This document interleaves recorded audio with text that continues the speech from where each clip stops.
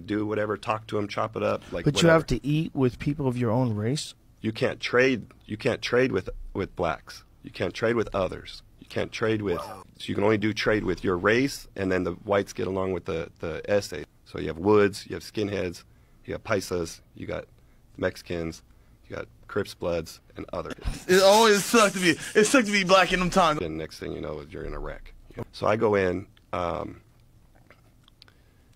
This was actually my second experience, not my first experience in there, but my second experience, I go in, they put me into a psych ward, a psych watch, getting extradited from Atlanta to here. So I walk over, I sit down with this fool, and he starts showing me how to play chess. But I didn't know. Oh, no, you had no idea. So I'm moving this other module.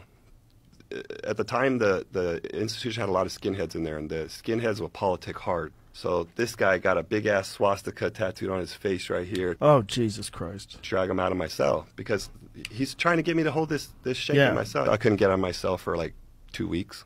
Oh, for 2 weeks? Yeah.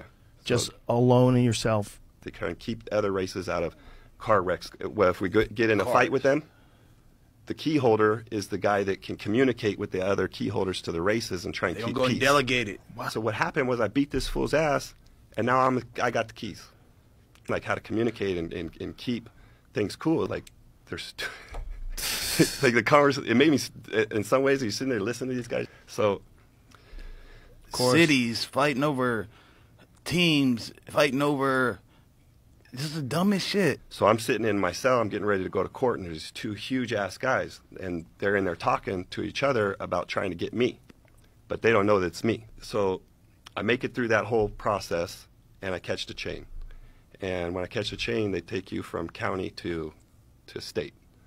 And I catch the chain with this same asshole that I got into it with. Level 4 being the highest level, most dangerous criminals. People. Yeah. The next level is Superdome in San Diego. Because my charges, the kidnapping thing. All that, because those charges were so intense. So now I'm in there, it's like 3 months. And there's this guy next door. We start talking through the vent to each other a little bit, you know. And we're playing chess and shit, like through the little vent.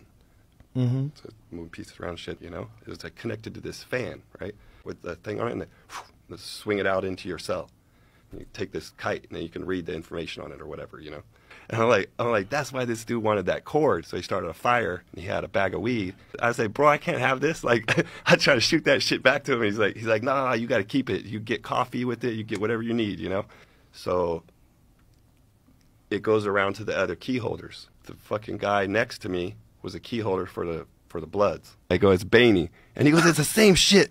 They have to tell your celly so your celly can stay out of the fucking way. So door pops. My celly takes off running out of the cell, you know? And sure as shit, 2 guys come flying in. One guy flying in, try to stab me. And then we're fucking scrapping, rapping all over the place. Fall out of the cell. We're up the stairs.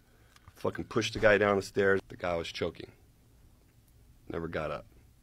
Just eyes full of blood, right? I go in there for a couple of days.